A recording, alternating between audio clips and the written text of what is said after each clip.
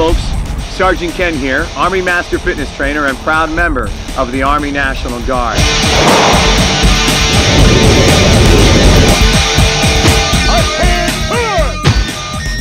High step!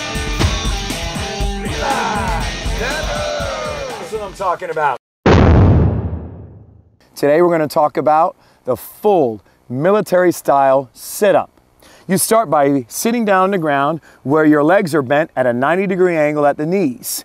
Your heels are the only part of your foot that must stay on the ground. You can have your toes down, but I prefer that you point them upward because that way you can spare a little bit in your lower back by keeping this position.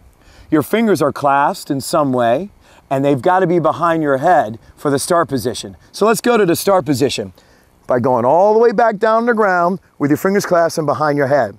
Now, normally someone will hold on to your ankles, right around your ankles so that you can have some stability. You can do this alone if you just do them slowly. So let's go ahead and show you how it works. Coming up all the way until your back breaks the plane. But you don't want to ever rest on your knees. You want to kind of always keep it so that your back is somewhat upright. The repetition doesn't count until you go back down to the ground. Because remember, this is the start position. End position, boom. Now those are full repetitions right there. Now, you don't want to go and pop your rear end on the ground to help your body go up or move your legs in such a way to help your body go up, nor do you want to break the hand position. For a standard military style full sit-up, you want to keep it locked and come up and down as well as you can.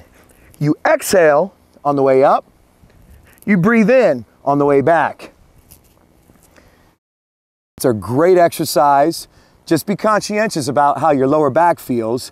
And if it starts to feel discomfort, make certain you're maintaining the 90-degree angle at the knees and that you're on soft ground when you do so. So you ready? Good. Do it now.